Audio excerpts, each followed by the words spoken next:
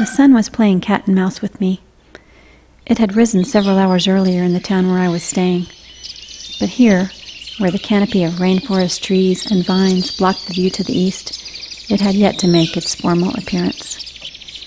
I stood and stared at one of the strangest places I have ever been, the remnants of a surrealistic Shangri-La, an absurdist playscape in concrete, populated by fantastical unfinished buildings, towers, columns topped with gigantic flowers, Gothic arches, gates, pavilions, and railless stairways that spiraled upward only to end abruptly in midair.